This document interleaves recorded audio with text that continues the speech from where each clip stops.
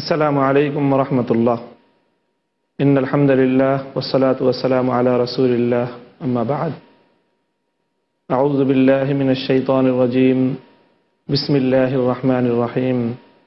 ওয়া ইযা হুয়িতুম বিতাহিয়্যাতিন ফাহাইয়্যু বিআহসানা মিনহা আও রুদ্দুহা ইন্নাল্লাহা কানা আলা কুল্লি শাইইন হাসিবা। সুপ্রিয় দর্শক শ্রোতা মণ্ডলী, আমরা ধারাবাহিক আলোচনায় রয়েছি সামাজিক শান্তি প্রতিষ্ঠায় ইসলাম মানুষে মানুষে যে সকল সম্পর্কগুলো বিশেষ গুরুত্বের সাথে রক্ষা করার তাকিদ করেছে, তার মধ্যে অন্যতম একটি গুরুত্বপূর্ণ সম্পর্ক এবং আলাকা হলো সাধারণ মুসলমানদের সাথে মুসলিম হিসাবে মুসলিমের যে সম্পর্ক, সে সম্পর্ক যথাযথভাবে রক্ষা করা, সে সম্পর্কের যে দাবি, সে দাবি পূরণ করা। মুসলিম হিসাবে মুসলিমের উপর কিছু অধিকার রয়েছে, সেই অধিকারগুলো আদায় করা।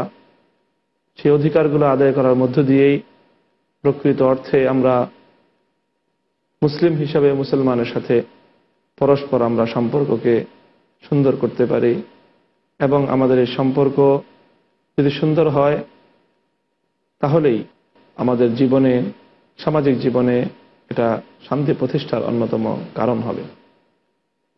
আমরা গত পর্বে আলোচনা করেছিলাম নবী আকরাম সাল্লাল্লাহু আলাইহি ওয়াসাল্লামের এক হাদিস, যেখানে আল্লাহ নবী বলেছেন যে লিল মুসলিমি আলাল মুসলিমি সিত্তু খিসাল, একজন মুসলিম অপর মুসলিমের উপর তার 6টি অধিকার রয়েছে। তার মধ্যে একটি অধিকার ছিল যেটা আমরা আলোচনা করেছি, সেটা হলো রাদ্দুস সালাম। মুসলমানের সাথে সাক্ষাৎ হলে তাকে সালাম দেয়া এবং সালামের জবাব দেয়া। সালাম ইসলামের গুরুত্বপূর্ণ একটি বিধান। সালাম এটা হলো মুসলমানদের সমাজের একটি শিআর। আল্লাহ নবী ব্যাপক সালাম প্রচলনের জন্য মুসলমানদেরকে নির্দেশ দিয়েছেন। সালামের কিছু বিধিবিধান নিয়ে আজকে আমরা আলোচনা করতে চাই। সালাম মানুষ কখন দিবে? আল্লাহ নবীর হাদিস থেকে যেটা বোঝা যায় এবং নবী করিম সাল্লাল্লাহু আলাইহি ওয়াসাল্লামের সুন্নাহ, নবীর আমল থেকে আমরা দেখতে পাই যে সালাম প্রদান করার বিভিন্ন ক্ষেত্র রয়েছে। প্রথম ক্ষেত্র হলো সালামুল লিকা। যখন এক মুসলিমের সাথে আরেক মুসলিমের সাক্ষাৎ হবে, তখন সেই সাক্ষাতের সময়ই তারা একে অপরকে সালাম দিবে। সাহাবায়ে কেরাম ব্যাপকভাবে তারা সালাম আদান প্রদান করতেন।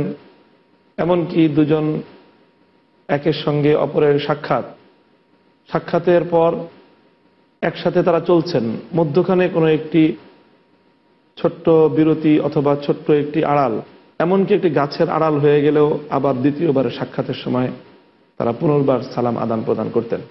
এই ছিল হযরত সাহাবায়ে কেরামের আমল। তারা এভাবেই সালাম আদান প্রদান করতেন।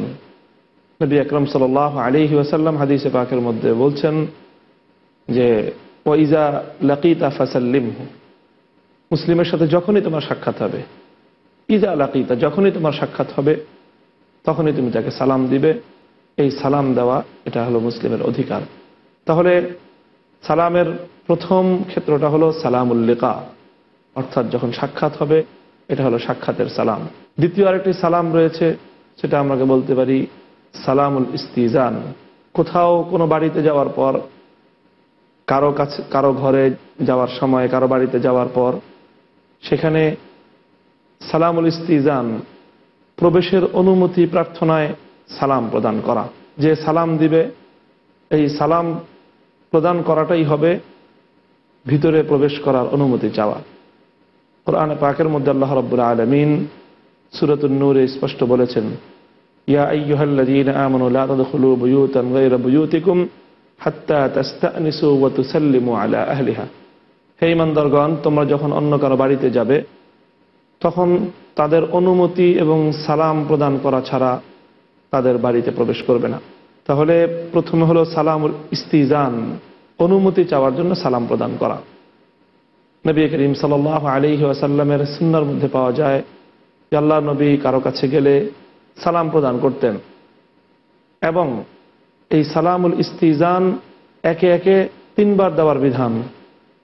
আল্লাহ নবী কোথাও গেলে, কারো কাছে গেলে সালাম দিতেন। যদি সালামের জবাব না আসতো, একে একে 3 বার সালাম দিতেন। 3 বার যদি সালামের জবাব না আসতো, তাহলে নবীজি সেখান থেকে ফিরে আসতেন। তার অর্থ হলো এই যে ঘরের ভিতর থেকে ভিতরে প্রবেশ করার পারমিশন পাওয়া যাচ্ছে না। তাহলে এটা হলো সালামুল ইস্তিজান। 3 নম্বর হলো সালামুদ দুখুল, ভিতরে কারো কাছে যাওয়ার সময়, কারো ঘরে প্রবেশ করার সময়, এটা হলো সালামুদ দুখুল। ঘরে প্রবেশ করার সময়, ইভেন নিজের বাড়িতেও প্রবেশ করার সময় সালামুদ দুখুল, ঘরে প্রবেশ করার সময় সালাম দিবে। এমনকি ঘরে যদি কেউ নাও থাকে তবুও সালাম দিয়েই ঘরে প্রবেশ করা, এটা হলো রাসূলের সুন্নাহ। কোরআনে পাকে আল্লাহ বলেছেন, ওয়া ইযা দাখালতুম বুয়ুতান ফাসাল্লিমু আলা আনফুসিকুম তাহিয়াতাম মিন ইনদিল্লাহি মুবারাকাতান তাইয়্যিবা। যখন তোমরা ঘরে প্রবেশ করো, ফাসাল্লিমু আলা আনফুসিকুম, তখন তোমরা তোমাদের ঘরের নিজেদের আপনজনদের উপরেই সালাম দাও, সালাম প্রদান করো। তাহিয়াতাম মিন ইনদিল্লাহি মুবারাকাতান তাইয়্যিবা, যেটা আল্লাহ রাব্বুল আলামিনের পক্ষ থেকে তাদের প্রতি রহমত এবং বরকত এবং পবিত্রতার বর্ষণ আল্লাহর পক্ষ থেকে আগমন করবে সালামের মাধ্যমে। হযরত আনাস রাদিয়াল্লাহু তাআলা আনহু থেকে এখানে হাদিস রয়েছে, আল্লাহ নবী ইরশাদ করেন, ক্বাল রাসূলুল্লাহ সাল্লাল্লাহু আলাইহি ওয়াসাল্লাম, ইয়া বুনাইয়া, হে বৎস, ইজা দাখালতা আলা আহলিকা ফাসাল্লিম, তুমি যখন তোমার বাড়িতে যাবে, তোমার ঘরে প্রবেশ করবে, তখন তুমি সালাম দাও। কারণ তোমার এই সালাম ইয়াকুন বারাকাতান আলাইকা ওয়া আলা আহলিক, তোমার এই সালামের মাধ্যমে তোমার উপর এবং তোমার পরিবারের লোকজনদের উপর বরকত হবে আল্লাহ রাব্বুল আলামিনের পক্ষ থেকে। কাজেই ঘরে ঢুকতে হলে ঘরে ঢুকে সালাম দিবে। এমনকি ঘরের মধ্যে যদি কোনো মানুষ নাও থাকে তবুও ঘরে প্রবেশ করে সালাম দিবে। কারণ ঘরে আমার অনুপস্থিতিতেও ফেরেশতা থাকতে পারে, তো সেই ফেরেশতাকেও সালাম দেওয়ার বিধান রয়েছে। এই জন্য ঘরে প্রবেশ করে সালাম দেওয়া, এটা সালামুদ দুখুল। এমনিভাবে আরেকটি সালাম হলো সালামুল খিতাব, অর্থাৎ কারো সাথে কথা বলার সময়, কোনো মজলিসে কথা বলার সময়, কোনো জলসার মধ্যে খিতাব করার সময়, কথা বলার সময়, সম্বোধন করার সময় সালাম দিয়ে কথা শুরু করতে হবে। হাদিসের মধ্যে আছে, নবী আকরাম সাল্লাল্লাহু আলাইহি ওয়াসাল্লাম যখন কোনো মজলিসের পাশ দিয়ে অতিক্রম করতেন বা কোনো মজলিসে গমন করতেন, তখন সেখানে সালাম করতেন। এমনকি এমনও বর্ণিত রয়েছে সহিহ হাদিসে যে আল্লাহ নবী 3 বার সালাম করতেন। 3 বার সালাম করার 2টি ব্যাখ্যা মুহাদ্দিসিনগণ বর্ণনা করেছেন। তার একটি ব্যাখ্যা হলো এই যে বড় মজলিস, বড় উপস্থিতি, বড় মজমা, এই জন্য নবী আকরাম সাল্লাল্লাহু আলাইহি ওয়াসাল্লাম 3 দিকে ফিরে আল্লাহ নবীর সামনে মজমা হলে তারা হালকা আকৃতিতে, গোলাকার আকৃতিতে তারা বসতেন। এই জন্য সামনের দিকে একবার, ডান দিকে একবার, বাম দিকে একবার, এভাবে 3 দিকে ফিরে সকল মানুষকে আল্লাহ নবী সালাম করতেন।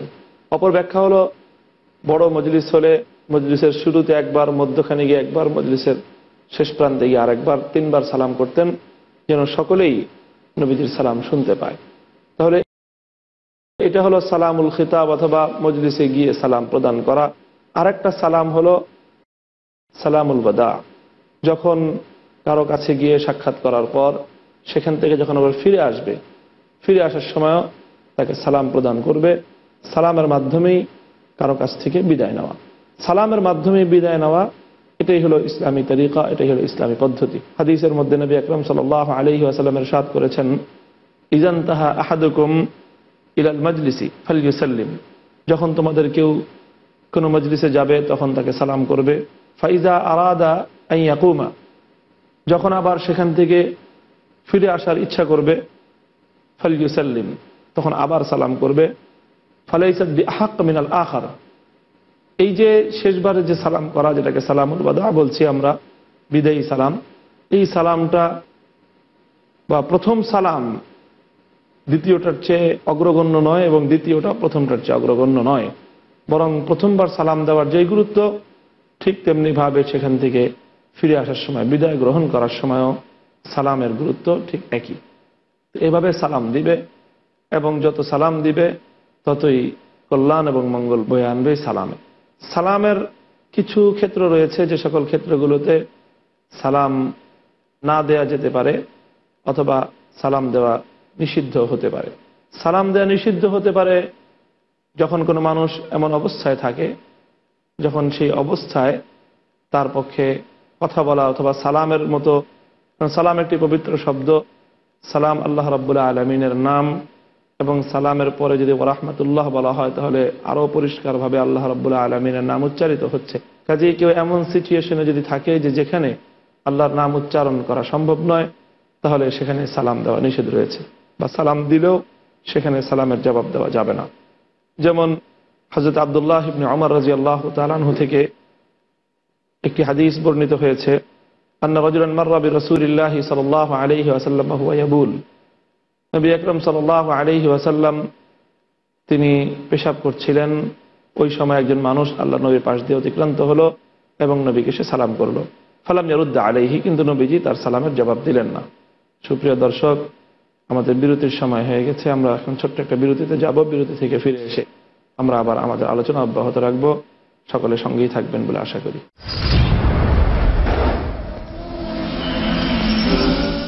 আসসালামু আলাইকুম ওয়া রাহমাতুল্লাহ। সুপ্রিয় দর্শক, আমরা বিরতির আগে বলছিলাম যে সালাম এমন কোনো পরিস্থিতিতে থাকলে যেখানে আল্লাহর নাম উচ্চারণ করা যায় না, তাহলে সেক্ষেত্রে সালাম আদান প্রদান করা যাবে না। যেমন কেউ বাথরুমে যদি থাকে অথবা ইস্তেঞ্জা পেশাব পায়খানার মধ্যে লিপ্ত থাকে, তাহলে সেই পরিস্থিতিতে তাকে সালাম আদান প্রদান করা যাবে না। ঠিক তেমনিভাবে সালাম দেওয়া বা সালামের উত্তর না দেওয়ার আরেকটি ক্ষেত্র রয়েছে, হাদিসের দ্বারা বোঝা যায়। যদি কারো কোনো শরীয়ত বিরোধী গর্হিত কাজের কারণে, কোনো অন্যায়ের কারণে, শরীয়ত বিরোধী কোনো কার্যকলাপ থেকে তাকে সতর্ক করা যদি উদ্দেশ্য হয়, সেক্ষেত্রেও তাকে সতর্ক করার জন্য তাকে সালাম না দেয়া যেতে পারে, অথবা সালামের জবাব, সে সালাম দিলেও জবাব না দেয়া যেতে পারে।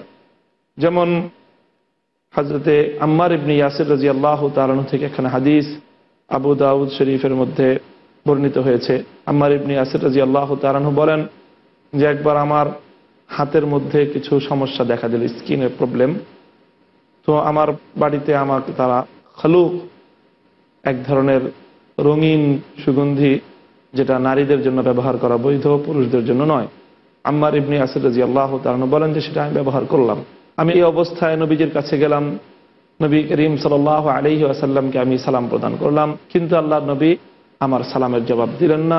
বললেন, তুমি যাও, আগে গিয়ে তোমার এই রং, যেটা পুরুষদের জন্য ব্যবহার করা বৈধ নয়, এই রঙিন প্রসাধনী, তুমি আগে এটাকে অপসারণ করো, তারপরে তুমি আমার কাছে ফিরে আসো। এই হাদিস থেকে উলামায়ে কেরাম একথাই তারা বলেছেন, এবং বোঝা যায় এটাই যে এই ধরনের কোনো ক্ষেত্রে সালামের জবাব না দেওয়া যায়, এমনকি সতর্ক করার জন্য কাউকে সালাম নাও দেওয়া যায়। তবে এটা লক্ষ্য রাখতে হবে যে এই কাজটি এমন কেউ করতে পারবে যার সালাম না দেওয়া অথবা যার সালামের জবাব না দেওয়াটা, এটা ওই ব্যক্তির উপর একটা প্রভাব বিস্তার করবে এবং সে এতে সতর্ক হয়ে শরিয়া বিরোধী সেই কাজটা থেকে সে বিরত থাকবে। সালাম দেয়া, আদান প্রদান করা, এটা হলো মুসলমানের প্রথম অধিকার বা প্রথম হক।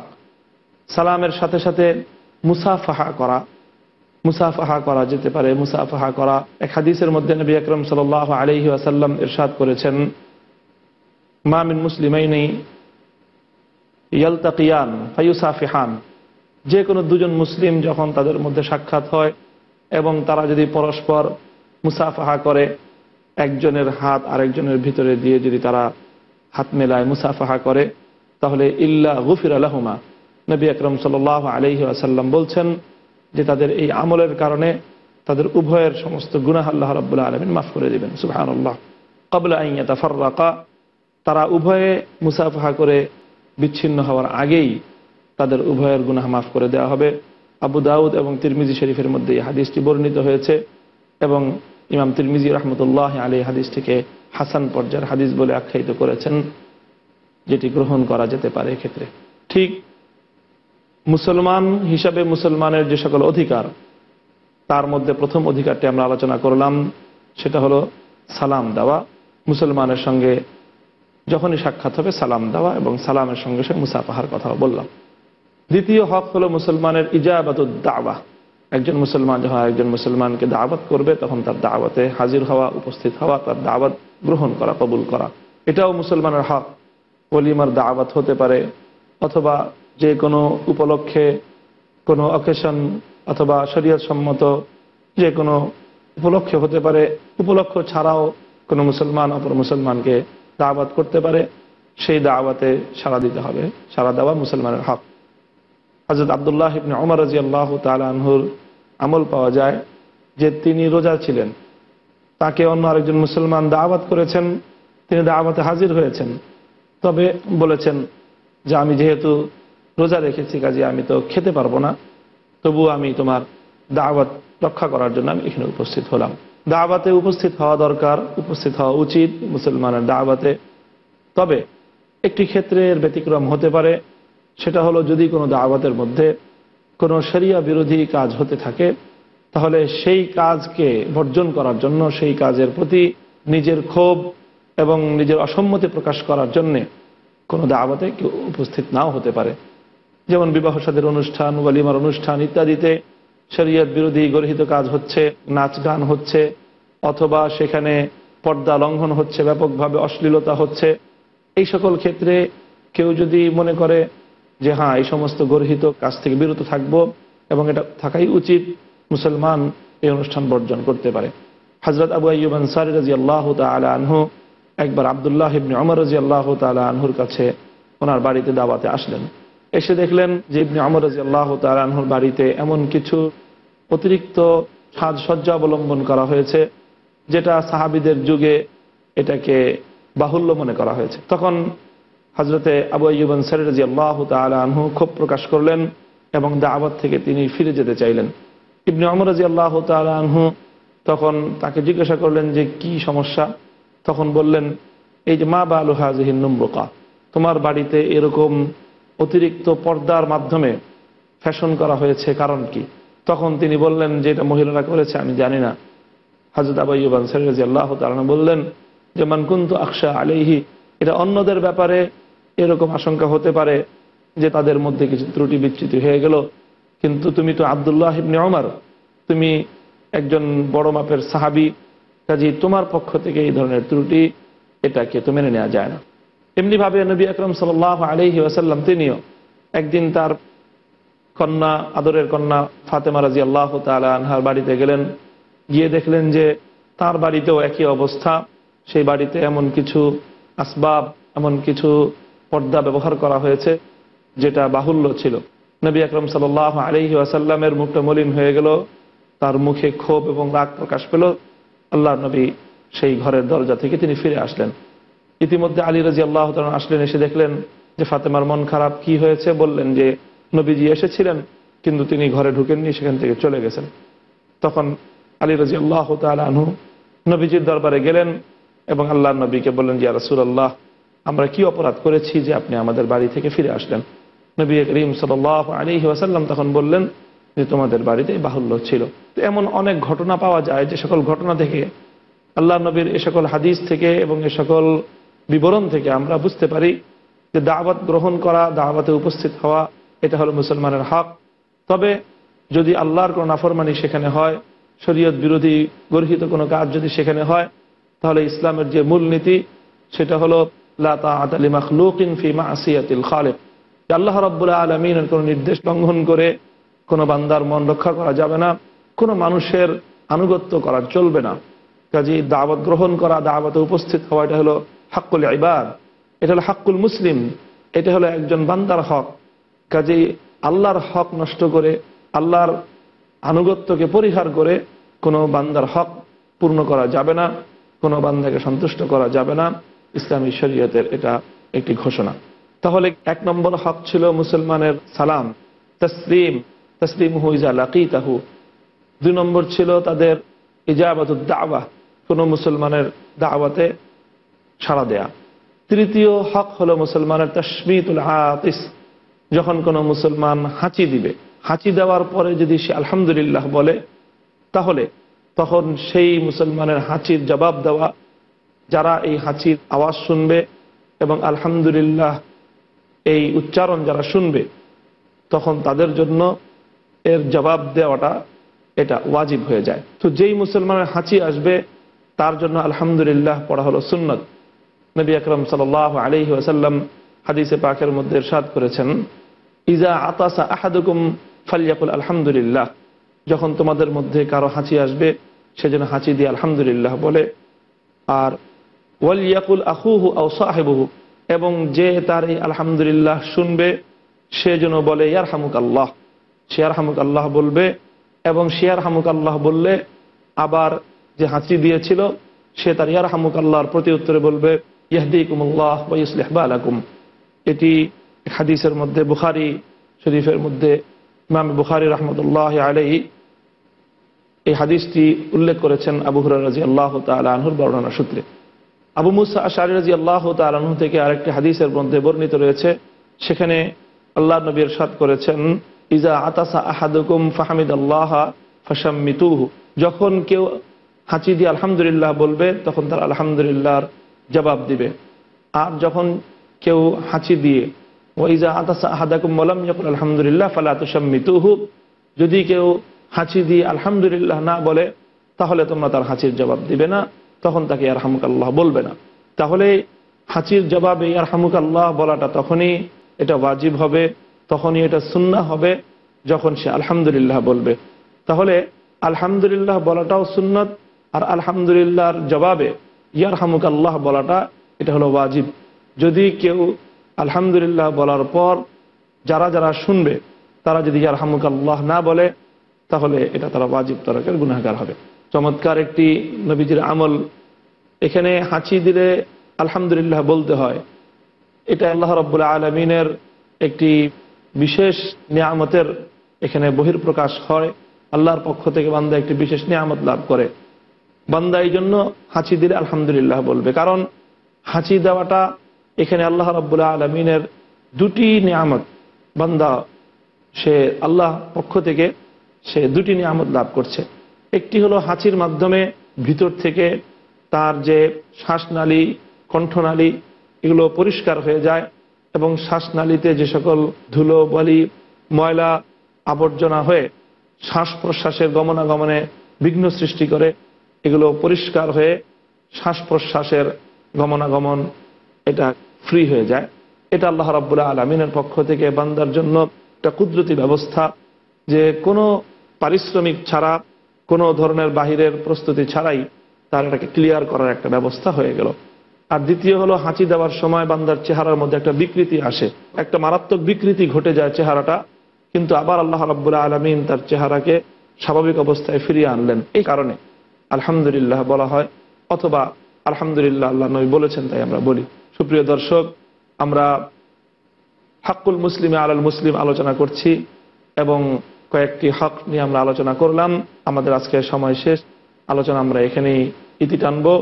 পরবর্তী পর্বে আমাদের পরবর্তী অসমাপ্ত আলোচনা শুনবার সকলের কাছে অনুরোধ থাকলো। সকলেই ভালো থাকবেন। আসসালামু আলাইকুম ওয়া রাহমাতুল্লাহি ওয়া বারাকাতুহু।